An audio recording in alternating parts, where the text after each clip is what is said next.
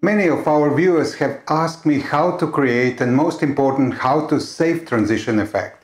If you want to learn how to start creating your own transition within Davinci Resolve 17, then definitely this video will give you a good place to start. You will see and learn how to use the new modifiers for creating transitions within Fusion. And finally you will learn how to save your transitions made in Fusion. Let's see today's intro with Fusion made transitions.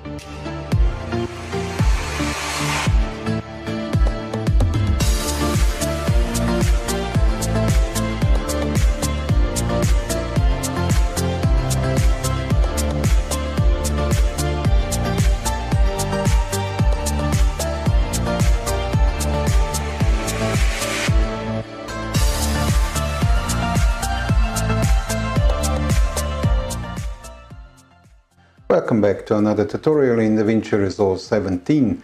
Currently we are in edit page and today I'm gonna show you how to create and save video effects in Davinci Resolve 17. Nothing to be afraid of, so let's jump into effect library first and grab one of these dissolve transitions. Let's go with cross dissolve, just put it in between these two video clips, extend it and right click onto it and convert to Fusion cross dissolve. So once converted, just go again with right click, open in Fusion page. Once you will open in Fusion page, you're gonna see media 1 and media 2, cross dissolve and media out. Because we don't need cross dissolve, we're gonna delete this one and we're gonna put transform node here in this line. So, and first thing that we're gonna do is we're gonna go to inspector, just open here on the top, and you're gonna see all the controls that transform node have, and you can see here that we have X and Y axis, so we can move it left, right, up, down. So, but today we're gonna use new features in Davinci Resolve 17. So let's go and put your mouse to center, right click, and let's go to modify with vector results. So this modifier will help us basically to do effect without keyframing, and it's gonna be easy to produce these new transition effects. So let's jump into the modifiers. And you can see here that we have similar commands, so left, right, up, down. One thing is you have distance as well.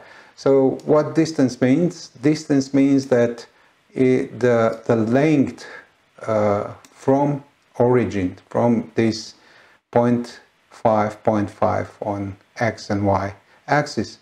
So we also have angle here, so we can change this to, let's say, 90 degrees, and let's change distance. You can see that down, up, so different options we have. Let's reset that and let's go to and put mouse cursor on distance, right click, and we're gonna animate this width. So let's go to modify with animation curves. So what are animation curves? Basically we're gonna do all needed job with that. So let's go first and change curve, or let's play it through to see what we have here.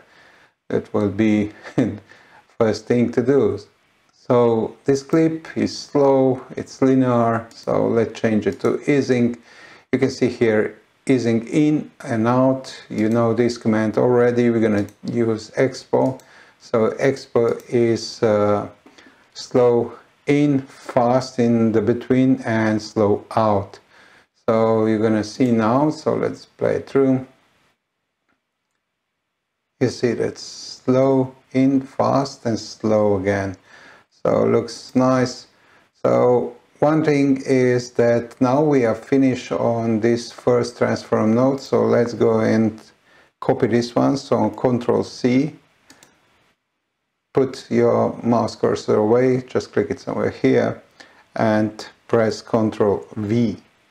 So now we're going to connect media 2 with transform 1.1, and we need merge node here, so we're going to put it here, and we're going to connect this other transform node with merge. Now you can see that this one should be like the background clip, so let's change this, let's swap inputs, and now we have this segment like background and foreground here. Let's click on transform 1.1, and what we're going to do here, we would like to have it so you can see that both transform nodes do the same, so they are one above another. We have to change something, and that would be basically think that we need first to go to modifiers.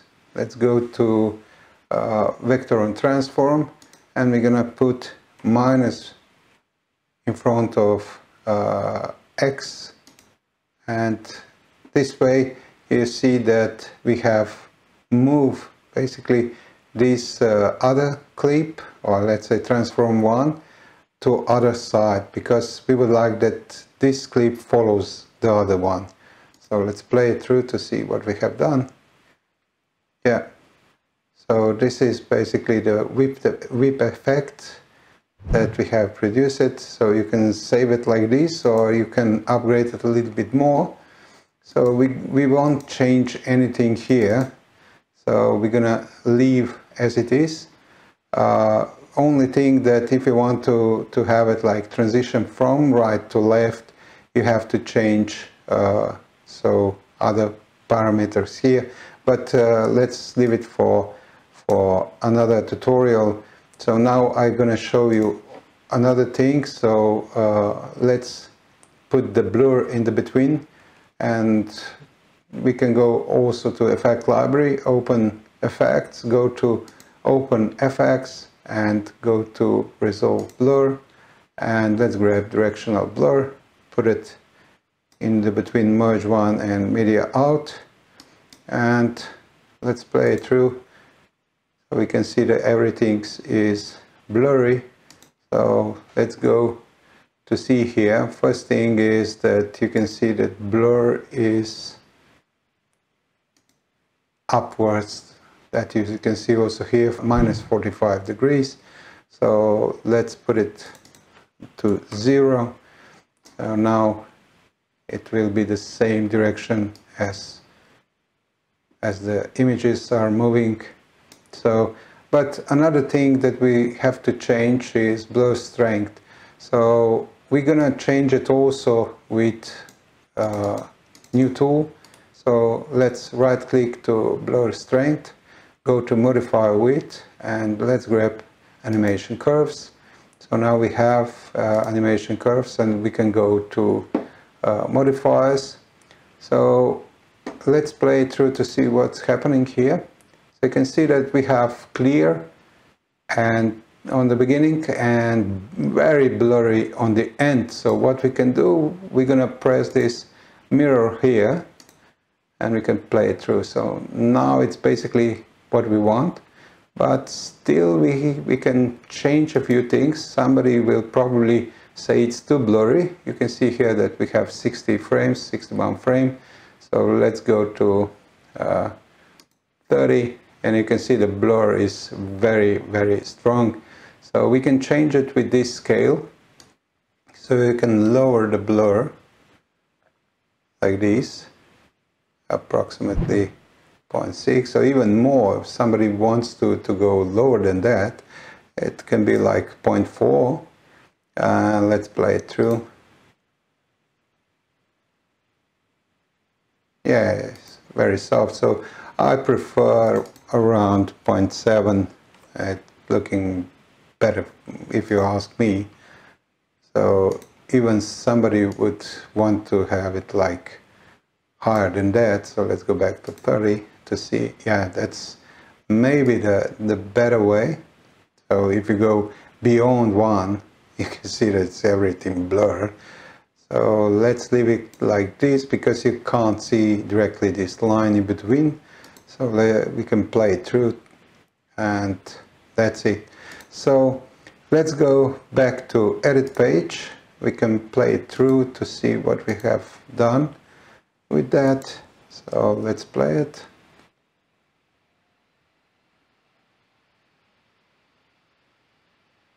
Yeah, let's wait.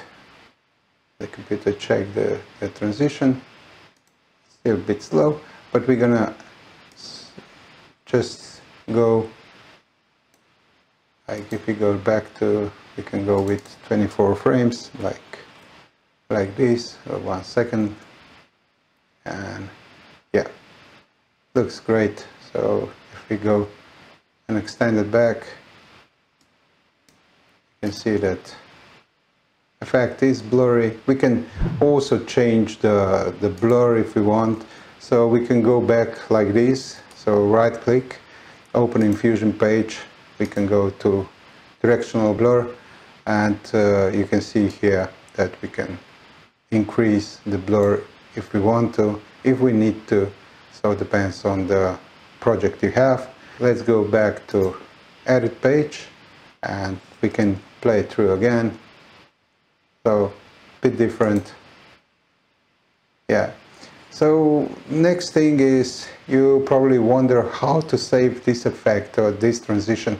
So easy, just right click and go create transition preset.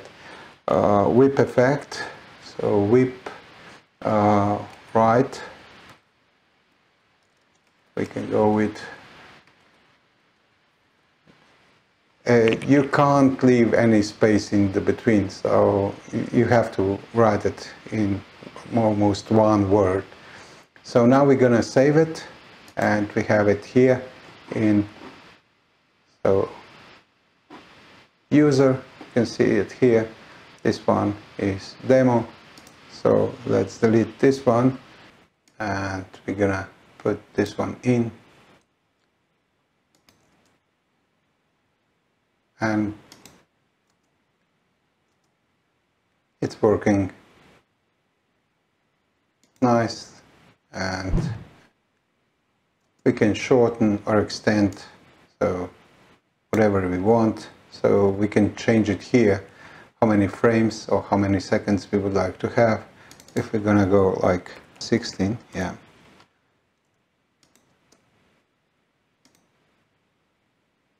Yeah, it looks nice. So this is it for today. If you have any question regarding that effect or how to save effects, you saw it, so just leave it down in comments, and see you next time. Hope you have found all information needed for starting creating your own transition effect in Davinci Resolve Fusion page. If you need any assistance, let me know in the comments below or send me an email. So if you find this tutorial helpful, hit that thumbs up. Leave your feedback, suggestion or comments below, and if you are new to this channel, don't forget to subscribe. Do not forget to watch my other tutorials as well. Enjoy! See you all next time. Have a good one.